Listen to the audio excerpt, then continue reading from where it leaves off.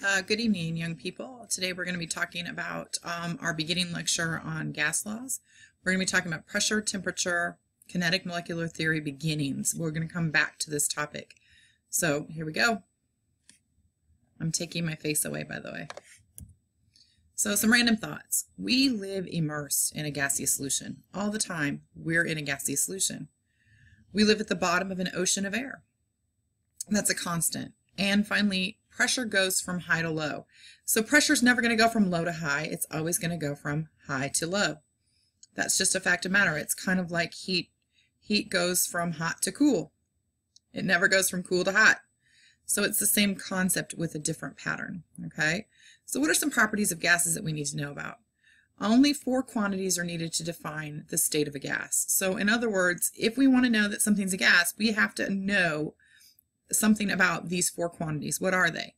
The quantity of the gas, N, is the letter that we use, and that is in number of moles. Next is the temperature of gas, T, in Kelvin. Notice it's not in Celsius, and that is because Celsius has negative temperatures, and we can't have negative numbers here. We can't have negative volumes. We can't have negative pressures. I mean, the lowest we go in volume is 0. The lowest we go in pressure is 0. So we've got to make sure that we have a temperature scale that accommodates for that, and Kelvin does. Then we have volume of gas, V, always in liters, and pressure of gas, usually in atmospheres, but not required. We'll talk about that in just a few minutes. Okay, a gas uniformly fills any container that it occupies. It's going to fill the entire container. That's what a gas is.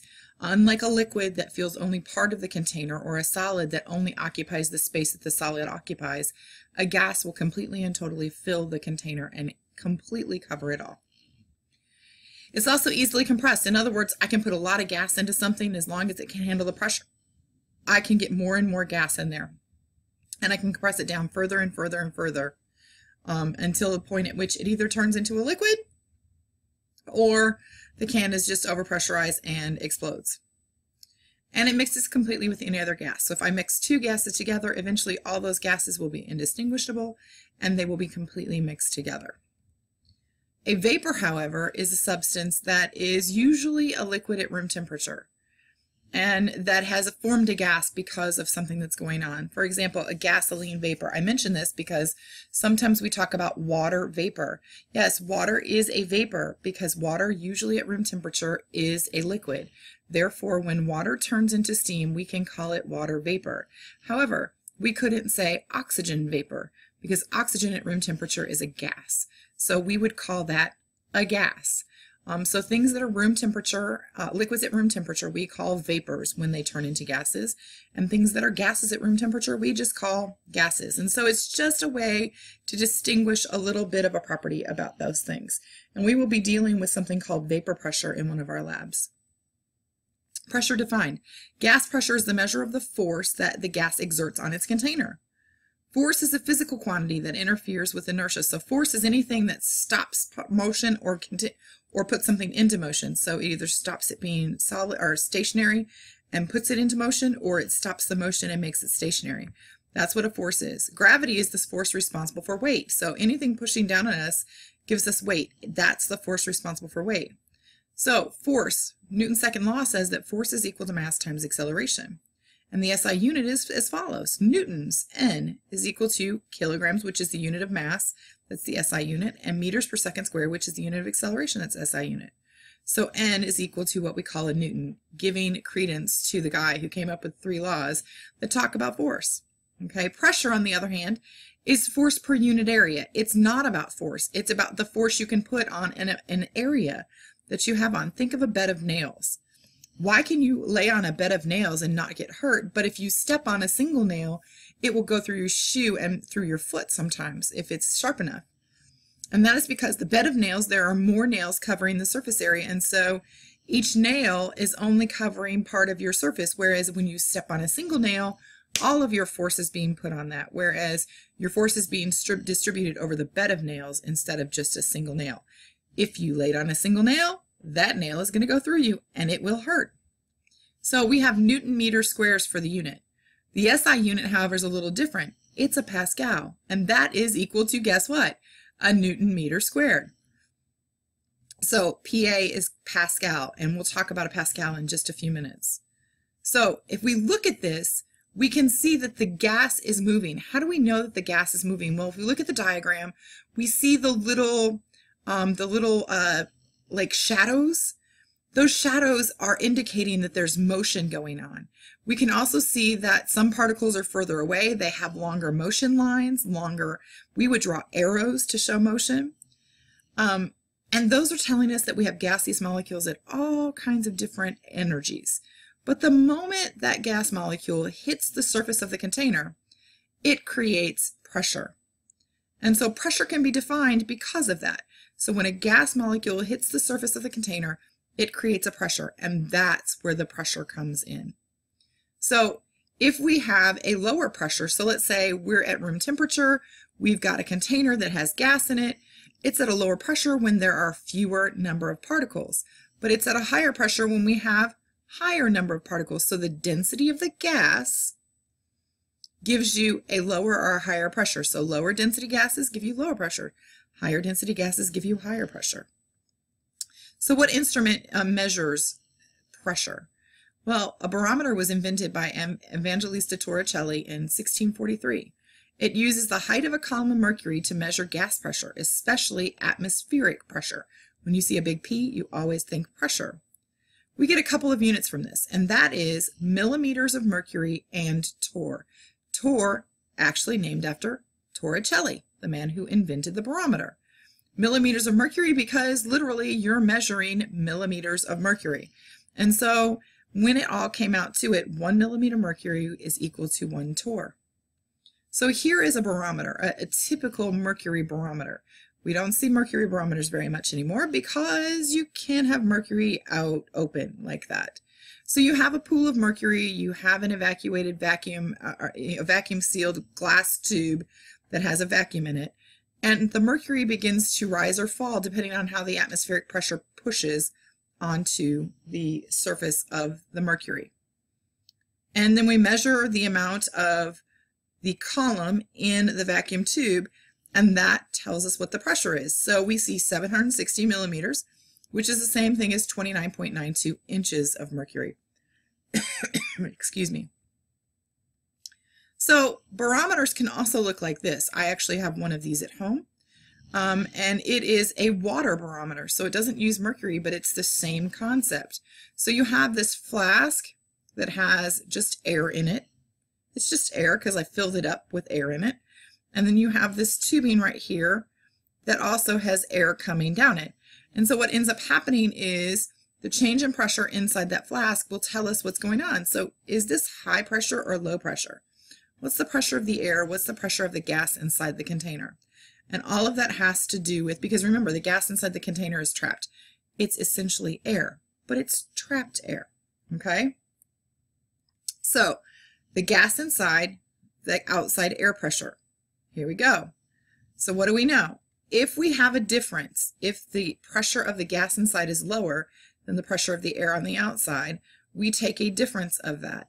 And that is low pressure. That means the air pressure outside is less than the pressure of the gas on the inside. And so the outside is losing the push with the inside. So that means the pressure of the gas is the pressure of the air plus the height difference. Okay, pretty simple. Okay, so here we wouldn't have numbers. We would know the pressure of the air and we would add the height difference, and that would give us the pressure of the gas inside. So this would be high pressure gas inside, low pressure air outside. So how about this one? It's a little different, isn't it? We can see that the air outside has pushed the water level down here, and it's lower than the level of the water inside the globe. So what does that mean? High pressure, the outside is winning the push against the inside, meaning that the gas inside is lower pressure than the air outside. Therefore, the column of water on the other side where the little handle is and the globe are going to be different. So that means the pressure of the gas is the pressure of the air minus the height. So this one is a little different because there's not really a scale, and you'd have to know what the air pressure is being measured at on that day and then measure the difference to be able to do this. So a problem here. On a certain day, a barometer indicates that the atmospheric pressure is 767.4 torr. A sample of gas is placed in an open-ended mercury manometer, and we'll talk about a manometer in just a second. A meter stick is used to measure the height of the mercury above the bottom of the manometer. The level of the mercury in the open arm of the manometer has a measured height of 136.4 millimeters, and that in the arm that is in contact with the gas has a height of 103.8 millimeters. What is the pressure of gas in atmospheres and in kPa? So I want you to try to solve this problem, and we're going to talk about this one tomorrow when we come back to class. Okay, so let's try to solve these problems, and we're going to talk about them tomorrow when we come back to class. This has to do with the idea that we just talked about in the barometer and understanding what's going on, and you need some more information about a manometer, and I'm sorry that I messed that up and I should have put it a little bit later. Okay, standard units of pressure. Here we go. 1 atmosphere is equal to 760 millimeters of mercury, which is equal to 760 torr, which is equal to 29.92 inches of mercury, which is equal to 14.7 psi, pounds per square inch, which is equal to 101.325 kPa, which is equal to 101,325 pa. Pascals, pa. Pascals are really, really tiny. So when we think about a Newton meter squared, that's a really tiny unit. And so we have to have 101,325 pascals to be normal atmospheric pressure. We don't use pascals very much in this class. Typically, we stick to atmospheres, millimeters of mercury, torr. Every once in a while, you'll see inches of mercury, maybe even psi if we're trying to throw something in from the real world. But typically, those are the ones we see. But what this provides us with is now we can do dimensional analysis. We can convert between the units. We have equalities between all of these units. These are going to be some really important things to understand and know. So at sea level, all of the above are defined as standard pressure. So 1 atmosphere is standard pressure. 760 millimeters of mercury, standard pressure. 101.325 kPa, standard pressure. So all of those things are standardized now. So the SI unit of pressure, though, is the Pascal, and it was named after Blaise Pascal, who was French. Yeah, he's French. It's all good. The French did a lot of things in the name of science a long time ago. So we understand that 1 Pascal is 1 Newton meter squared. We already kind of figured that out, and we understand that a Pascal is quite small. So we have to be aware that a Pascal is quite small. So a manometer. Here's the piece that you're going to need to know here. So a manometer is a device for measuring the pressure of a gas inside of a container. So the pressure of the gas is given by H, the difference in mercury levels in units of torr equivalent to millimeters of mercury. So we have to understand that it's given by changes in H. And so we're going to understand that in just a second. So let's look at a manometer. So these are both open-ended manometers. This is an open-ended manometer. And we can see that the gas pressure inside, the height is higher on the gas side than it is on the air side, which means that the air pressure is winning. So how do we calculate that? Well, that would mean that the gas pressure is equal to the atmospheric pressure outside minus the height of the column, so the difference in the height. Everybody got that? So if the air pressure is winning, then the gas pressure is minus the height, atmospheric minus the height. So let's look at another one. Here we have one where the atmospheric pressure is losing, the gas is winning. And so how do we figure out the pressure? Very similar to the barometer. It's a very similar situation as the barometer that we talked about before. This would be the gas pressure is equal to the atmospheric pressure plus the height. So if the air pressure is losing, we have to add that height to the atmospheric pressure. If the air pressure is winning, then we have to subtract that height from there. Okay, so exercise 1. A pressure of gas is measured at 49 torr. Represent this pressure in both atmospheres and pascals. Again, this is going to be a problem that I want you to do on your own, and I want you to bring it back to class tomorrow to talk about. Okay? And then finally, comparison here. Rank the following pressures in decreasing order of magnitude. First, largest is first and the smallest is last. Again, this is another problem that I want you to bring back with you to class. Yeah, my husband just walked in. He just picked up dinner. Wonderful guy. Okay, now we're going to talk a little bit about the kinetic molecular theory. This is just the beginning of it. This is just the definition, just to get used to it, because we're going to be talking about this so much when we talk about defining state and we talk about defining things. So first of all, this is a model. And there are a lot of assumptions that are made in every model that we use. And this model is no different. So here are the 4 assumptions that are made in this model. First, all particles are in constant random motion. Okay, so all particles are always moving all the time, and we can't predict where they're going to be. It's constant, if they're in motion, and it's random. We don't know what's happening. 2, all collisions between the particles are perfectly elastic. I'm going to explain what elastic means. For some of you in physics right now, you already know what elastic means. And 3, the volume of the particles in a gas is negligible. In other words, the actual particle of gas has no real volume. We're just talking about the volume of the container. The gas, we don't consider volume. Okay? And finally, the average kinetic energy of the molecules is equal to the Kelvin temperature. So these are 4 assumptions that we have to make for this model to work for us. And in all honesty, it works really, really well to predict a whole lot of things. So what is elastic versus inelastic? Elastic collisions are when 2 things hit each other and they bounce away without sticking. An inelastic collision is when they bounce together and they stick together.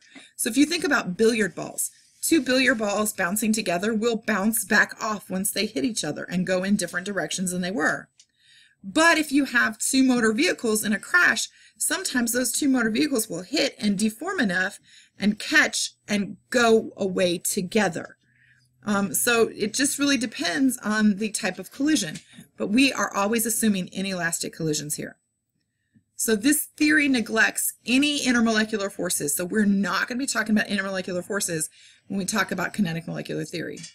And it's important to also note that the gases expand to fill their containers, but solids and liquids do not. They do not fill their entire container, but gases will always fill the entire container. And gases are compressible. Solids and liquids are not really compressible. We cannot get solids and liquids any smaller than what they are, but gases, we definitely can. So hopefully this helps you with everything that you need, and I'll see you tomorrow with the answers to those 3 questions.